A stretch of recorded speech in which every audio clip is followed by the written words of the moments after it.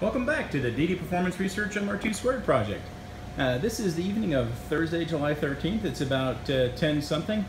Just wrapping up for the night, and wanted to give you a quick video update because it's been way too long.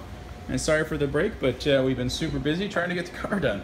So here you have our two turbo manifolds that come off the engine. You can see that they look a bit different from before. They have been coated with polydyne ceramic coating. It's a titanium color, that's why they look great. And then on top of that, you also have an additional heat shields product, heat shield design for turbo and exhaust manifolds. It's a 1800 degree continuous use with 2200 degree temporary use rating, and it's installed on both manifolds there. Just really quick, show you. You have to actually install some rivets on there. We had to get a grommet press, and they get wired together, and that's how you get them to stay on. And later on down the road, when we get to phase 2, we'll probably get some custom fitted ones made up, but for the time being, that's what we're going with. All right, so you can see here we've got our engine wiring harness is just about done.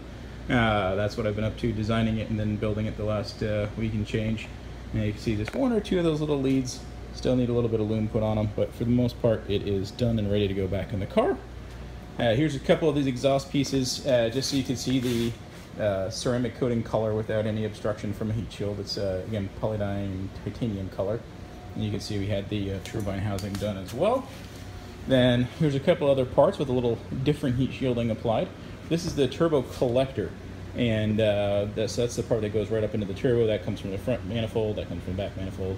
And so this is a also a heat shield products heat shield. It's a stainless steel with a like 1/2 inch fiberglass back, and it's clamped and taped in place. And that's the up pipe right there.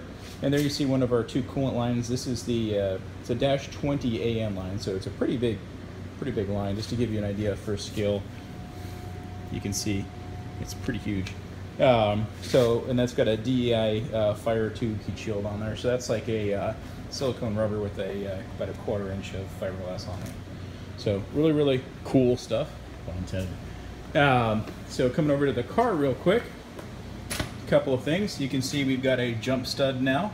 That's for the battery relocation, and also so that if you are nose into a parking spot and the battery's dead, you can jump it. Obviously you can see the mock-up motor is gone. We're done with that. Brand new mounts in there. Those are the Innovate 95 gerometer mounts. We may go to something softer if they have too much vibration, but we did that so that they wouldn't be moving around with all the torque. You can see we got all our primer on there for the pieces we added. The air box is done, obviously. You can see, yay! See the inlet. Then coming over here, we have a couple of cool things going on. So you can see we've got our roll hoops back in the car, obviously. You have our Recaro seat with the Sparco 4-point harnesses, which looks awesome. They'll have matching seats, obviously. This one's out for while we're working on the wiring. And then you have our Link G4 Fury. It's the engine management system we're going to be using, and that's what I've been working on the harness for tonight. You can see I've got all the harnessing to it is done. I've got all the pins already crimped on the end. I just need to put them in the mil specs. Got a few more wires that have to be added for the body harness, and then I'll plug those in. And then this is how the mil spec connectors are going to be set up for the engine to body connection. So they'll be mounted right there, and then they'll take those connectors from the engine side and then the other set of connectors from the vehicle side. All right, then we're getting ready to put the digital dash in. That'll go in tomorrow as well. And then you can see we've got some stuff done there on the air suspension. We have done the all the wiring, the control units installed. All the actuators are wired up, the sensors are wired up. And you can see we've added a circuit breaker and a fuse block for some of the additional components we're adding to the car, and everything is finally installed in the front. So, and you can also see you've got the 0 gauge wire there, which is run all the way from the front to the back, and that's what's going to power the starter and everything else in the back of the car.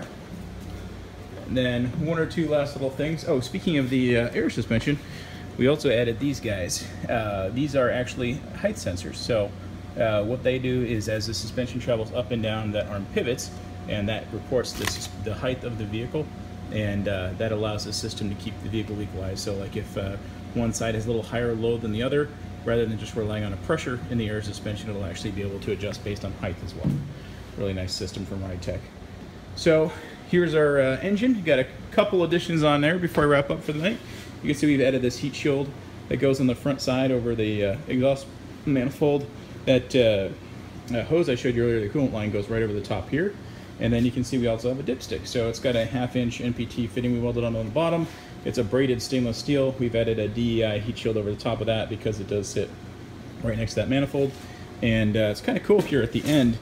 So this thing actually locks into place, and you just have to push in on that little release collar, and that's what allowed the dipstick to come out. And you can see it's a braided stainless, just like the regular MR2. So it slides in and out real smooth without any issues, despite having to go around some pretty cool bends. All right, so that's pretty much it, y'all. Thanks so much for joining us once again. Hope y'all have a great night, and I'll have another video for you either tomorrow or Saturday with some pictures of the car all put together.